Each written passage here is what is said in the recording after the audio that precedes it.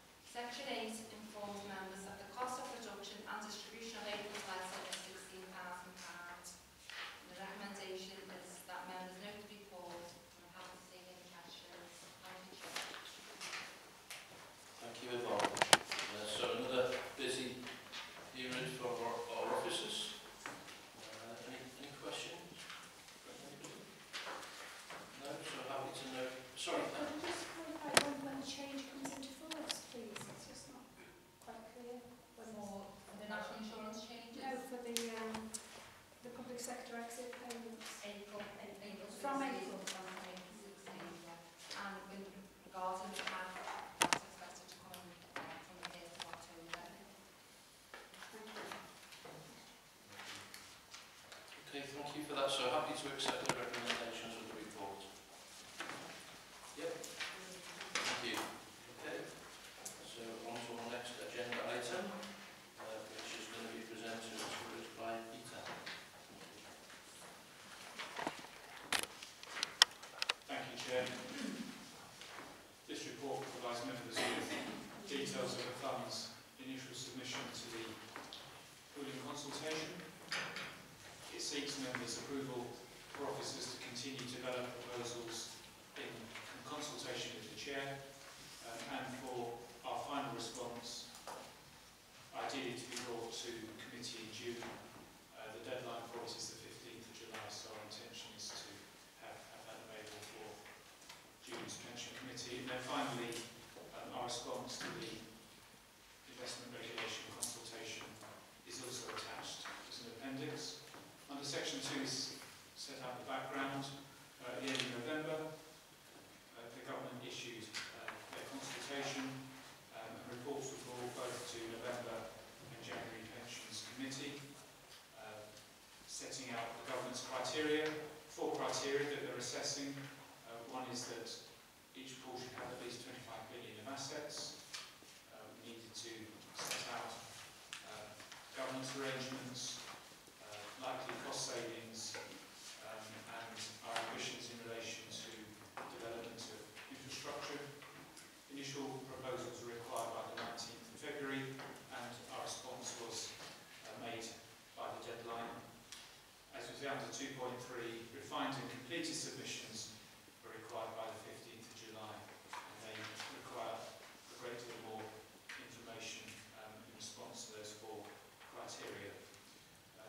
Under 2.4, the fund has met with a number of mainly northern-based pension LGPS funds over the last 3 or 4 months, and as a consequence of those meetings, the fund has effectively agreed to work so far with 2 other funds, Greater Manchester Pension Fund and the Shropshire Pension Fund.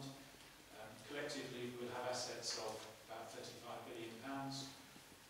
There are appendices to this report which provide some more information on potential pooling arrangements. Apologies for the amount of paper, but Appendix 1 is just the covering letter that we sent to the CLG. Appendix 2 is probably the most useful appendix.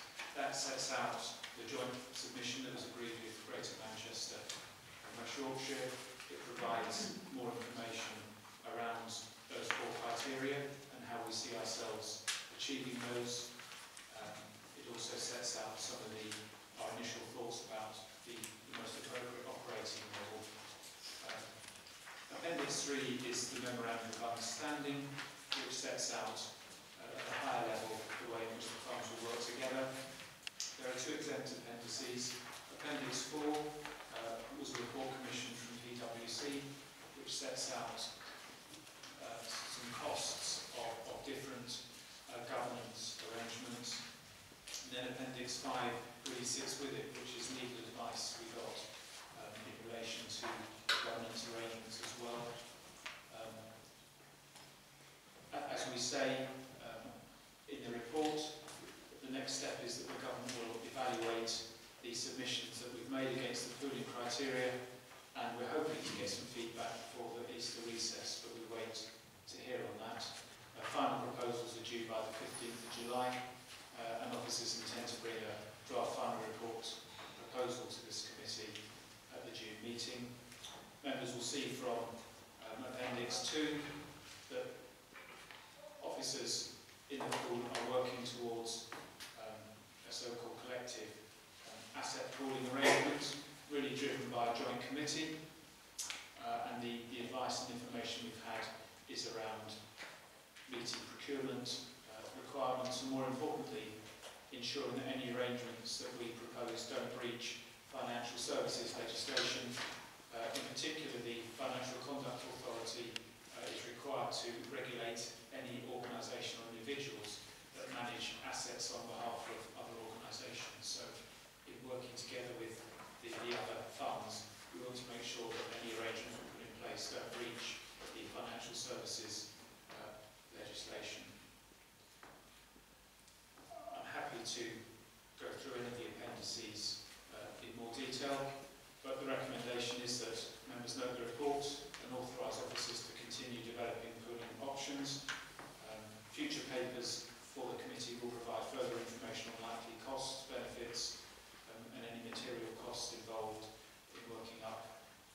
proposals. We have already incurred, as I said, Section 8, which I should have referred to, a further contribution of £7,000 has been made towards the cost of the project pool report. But members will see from the PwC Appendix 4 that there are very substantial costs involved in setting up any pooling arrangement that really vary from about £1.2 million through to 40 or 50 million pounds. So there are potentially significant costs for the pool, and we'll be sharing some of those costs depending on, mainly on guidance we get from the government as to the governance arrangements they might feel are appropriate for us. Thank you, Chair. And clearly, the final appendix is our response to the investment regulations. I think it's a fairly straightforward response, covering the questions that were asked by DCLG. Thank you, Chair. Okay, thank you, Peter. Brian? Yeah, Chair, I'm happy to support the recommendation on the basis I've not been asked to make any decisions tonight, but the officers, and presumably yourself as Chair, will take away and consider all the options. And as I understand it, we've got a meeting set for the 20th of June, so that will be the meeting that we make any final decisions, and presumably we consider any specific recommendations from the officers. Is that right? We get recommendations at that meeting? Yes, my intention is to bring worked up full proposals to that meeting. Clearly, if there is a delay because of having to work with the pooling partners, it will be for the committee to either reconvene to consider those or potentially to delegate to the chair of committee, but that's certainly my intention at the moment. Okay. Any further questions? No, if I can, sorry, Thanks, Chair. Just like to ask about the staff applications, and obviously any seconded staff. Please. No, certainly. The red lines that the committee agreed in their November report was that there shouldn't be jobs lost in the Merseyside area. Pensions administration lies outside any pooling arrangements, and certainly it will be seen from certainly Appendix 2, for example, on page 49. Any seconded staff, it says investment staff are retained in their current employment with their existing authority that will work as part of a combined pooled investment team. So the intention is that the three funds working together will use this to increase the resilience of their operations. We were conscious that we could do with more staff, so by sharing staff and working together, we're keen to improve the resilience of the operations that we have, and we trust, with a commensurate benefit to investment performance.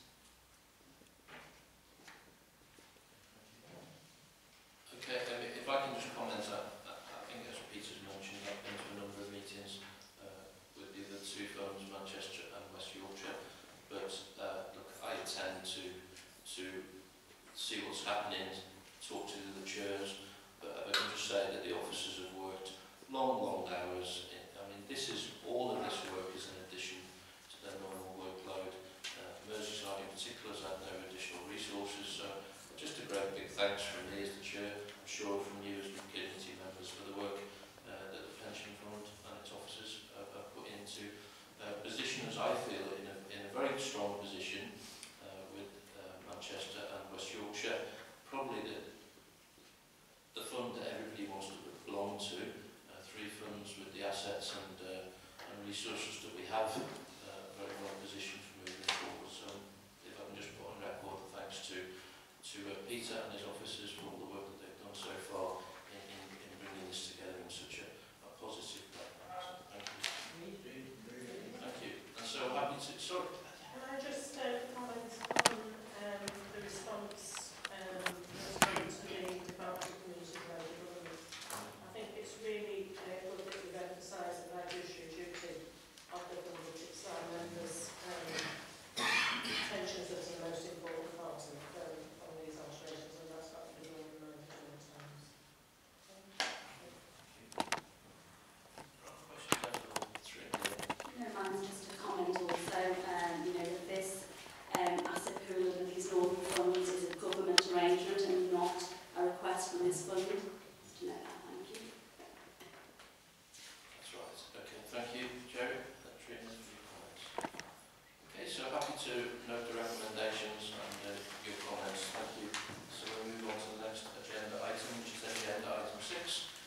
which is a report back on the appointment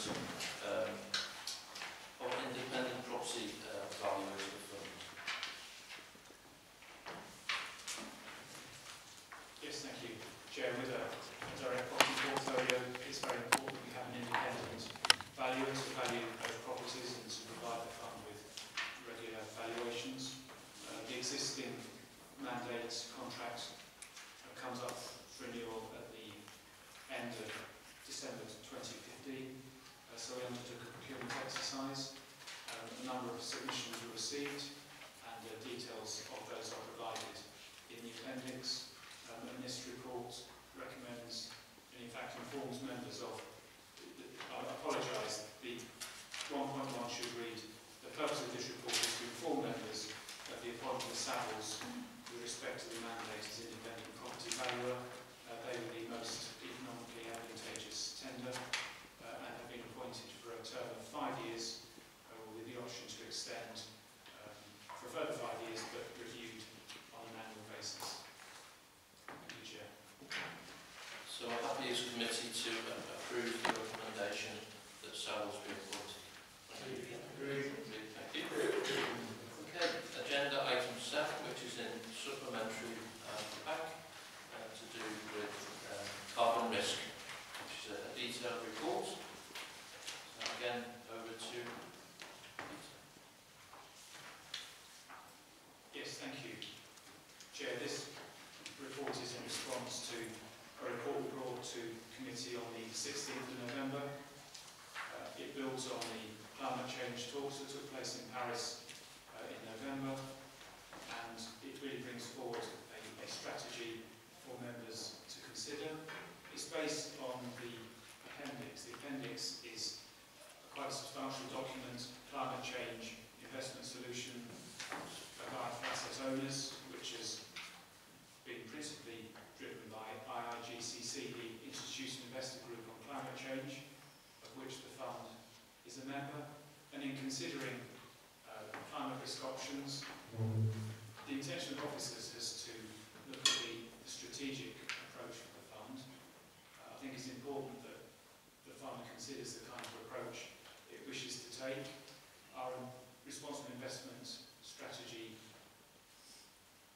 is quite clear that we tend not to divest from stocks or sectors on ethical grounds, but we think it's right that climate change and carbon risk is seen as an investment risk.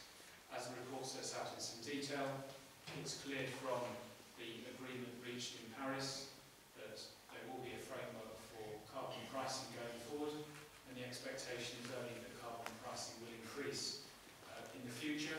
But in a sense, the strategy that we're proposing is almost agnostic on carbon pricing, but it recognises that carbon and carbon emissions are a risk due to government strategy, and for a long-term investor like the pension fund, it's important to put a strategy in place to manage carbon risk.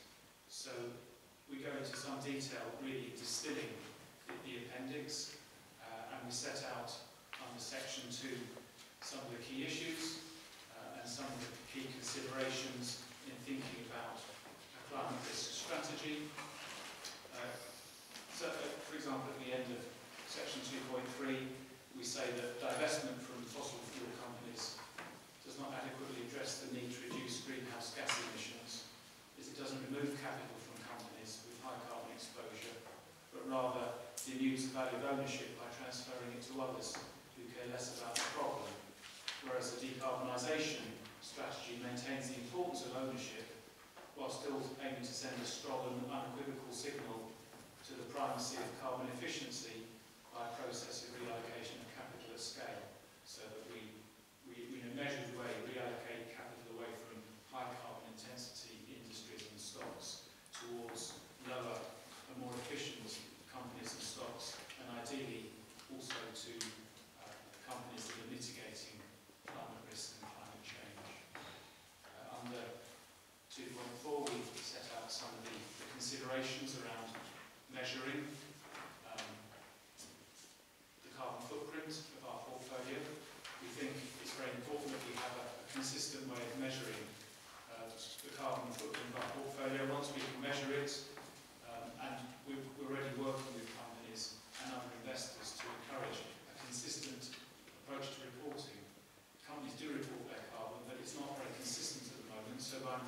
consistency of reporting, we can measure that, we can then manage it, and we can then take steps to reduce the fund's carbon footprint. So under section 2.5, we suggest that an area where members could consider taking some steps to reduce the fund's carbon footprint is in relation to the two passive mandates that we have, one in the UK and one in the US. This would be a way of managing our passive assets and looking to decarbonise them without taking undue investment risk. And although it would have increased cost considerations, we feel it's right to consider that it's appropriate to spend money in terms of managing the risk, such as carbon risk. So at the bottom of the fourth page, we do say that such an approach would not be without risks and costs, but the practical considerations are set out below that officers would consider a number of low carbon indices. We look at those on the basis of their ability to deliver a carbon reduction benefit.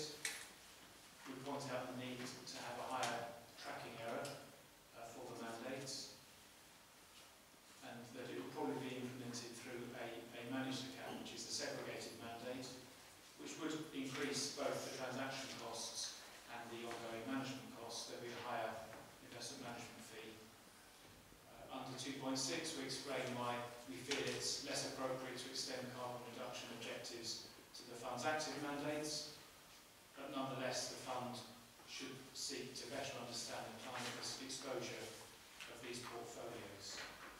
Then under section 2.7, we effectively extract a table from the appendix, which goes through 4 stages: a strategic review, followed by strategic asset allocation, followed by mitigation actions or adaptation actions. And in the table, under each of those 4 headings, we make some suggested actions. In the 3rd column, we set out the fund's current responsible investment policy, and then in the 4th column, we set out some potential actions that officers consider could be appropriate for the fund, and clearly we're seeking the views of members as to whether we should take some or all of those forward. Under section 3, we set out the relevant risks. Climate change is a systemic risk with major implications for a long-term investor, such as Merseyside Pension Fund, and we feel it's appropriate to have a proactive and precautionary approach. However, an ill-considered and hastily implemented decarbonisation plan may jeopardise other investment strategy objectives.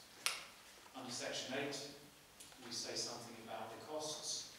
Clearly, as we work, if approved, towards some of these goals, there'll be greater clarity that we can report back to committee on the costs of the strategy. So the recommendation under section 13 is that an initial decarbonisation plan for the Merseyside Pension Fund be progressed to encompass carbon footprinting of listed equities, a reduction of exposure in the passive equities portfolio, and secondly, a strategic review be initiated along the lines set out in the attached appendix, with an updated policy statement on climate change to be included in the forthcoming investment strategy statement.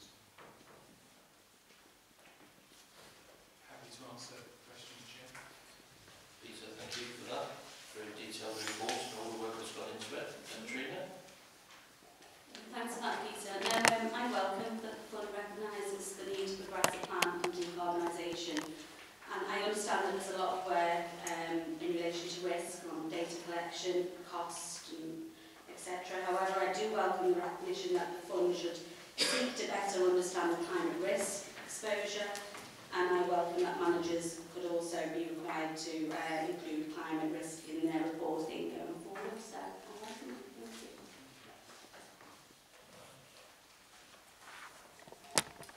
Thanks very much, Chair. Yeah, I'd just like to put on record my thanks to Owen for all of the work he's put in on this issue. I'm very happy, obviously, the committee has taken this particular topic forward. Just a couple of things I've drawn out of the report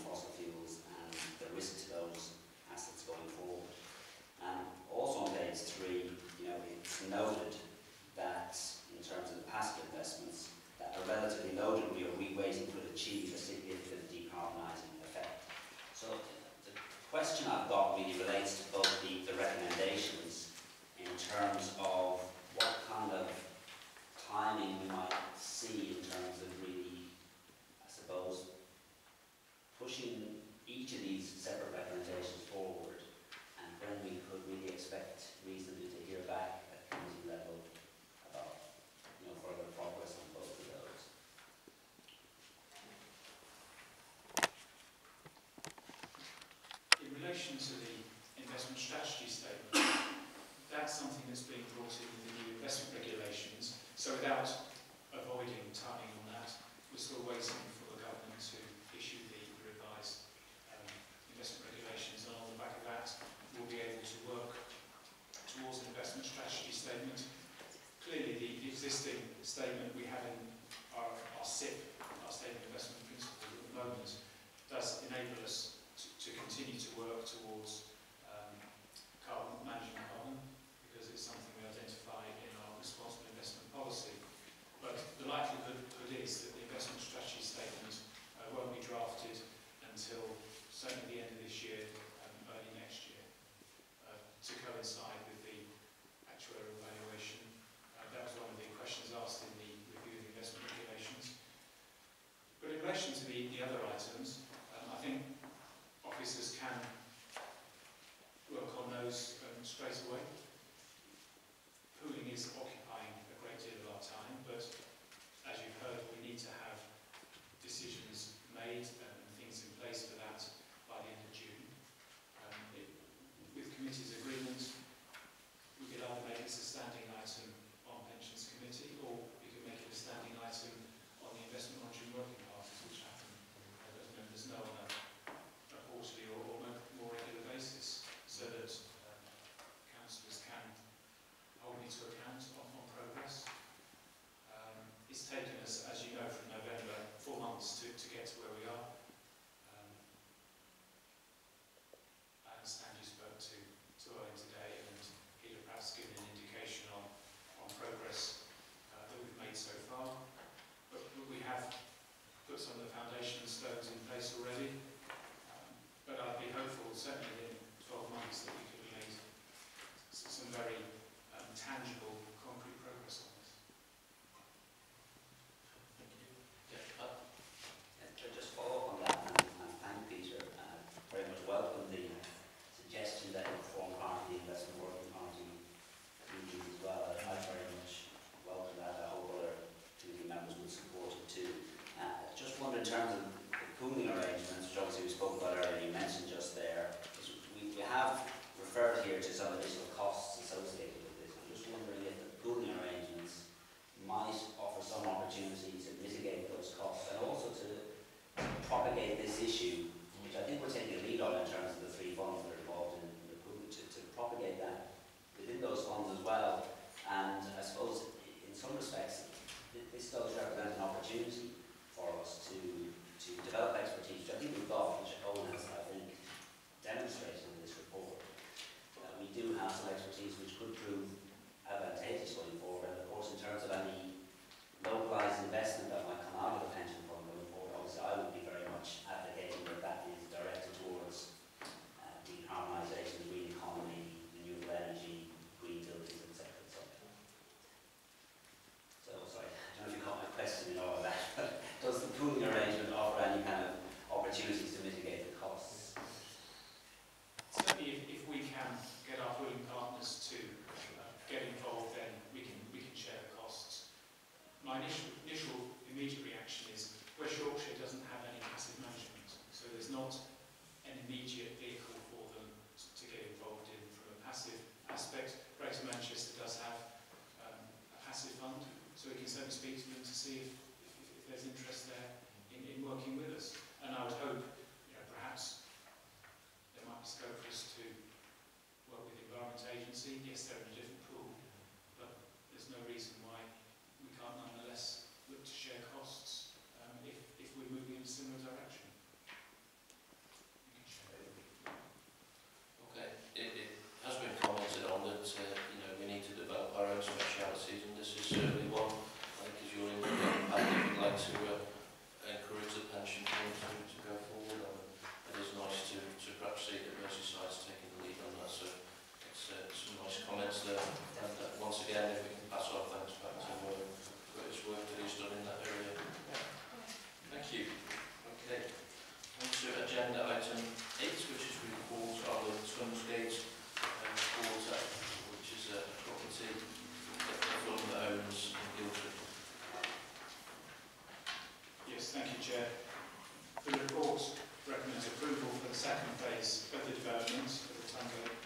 Centre, as set out in the attached report from CBRE, that's attached as an exempt appendix.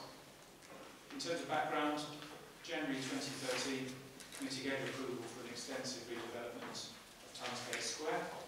Good progress has been made in preparing the design works, achieving the necessary planning approvals, procurements, and all the other prerequisites for construction works to begin. CBRE continue to work closely with the developers in managing the project, and a status report has been prepared by them, which is attached, that makes recommendations in terms of the key future actions required to take the scheme forward. Officers have discussed this proposal too with CBRE, and we're happy that it is expected to make a profit for the fund from the development. As I say, we're also looking for the developers Queensbury to attend a future IMWP to update members on the plans. So in terms of the recommendation that members approve the report, just to mention under section 11 that the developer is required to achieve a Cllr Ann score of good in terms of the development. So we are looking to improve the environmental performance of our property portfolio, and that's just one evidence of it. Thank you, Chair. Okay, thank you. Have you got any questions on that agenda item? If not, I'm happy to approve the officer's recommendations. Yeah, I didn't pick up properly on the point we made before, Pat, and that is that we are asking that Peter is offered, but we're going to take him up on his point to report back to Investment Monitoring Working Party on the carbon issues. So thank you. Okay. Right, okay. So our next agenda item is to do with the Local Government Pension Scheme Trustees Conference. Yes, that runs from the 23rd to the 24th of June. It's specifically aimed at elected members responsible for the LGPS. Some details of the programme are set out under section 2.2. Members are asked to consider if it wishes to send a delegation, and if so, to determine the number and allocation of places. One consideration might be that the 23rd of June is, of course, the referendum.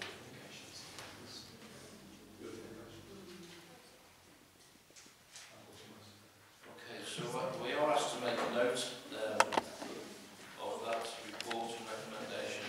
It is in Manchester, and it's a worthwhile opportunity to attend and participate in training and knowledge. So thank you for that recommendation. No doubt Emma will be in touch. So the next agenda item 9.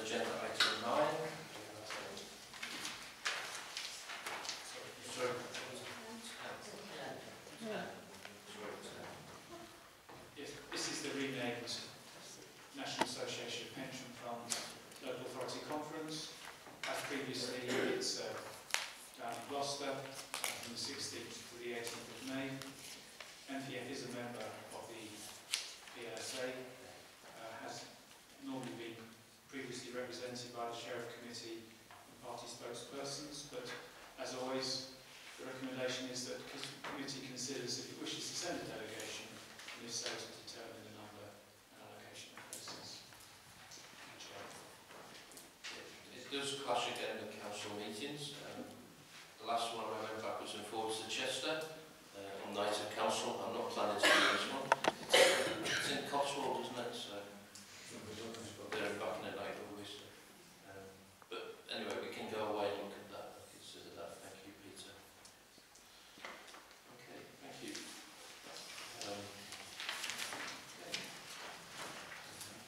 So our next agenda item is just, it's not for approval, but we have copies of the pensions board minutes by way of information.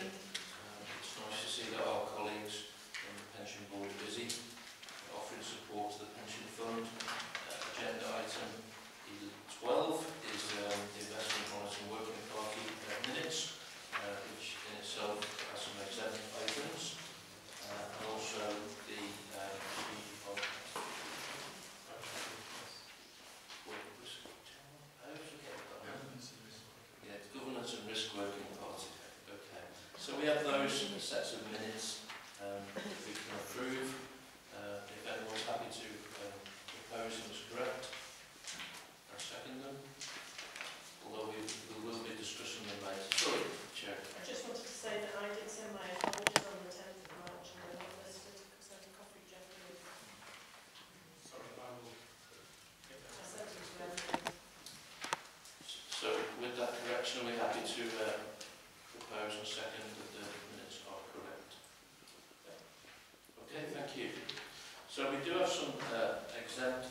appendices and items.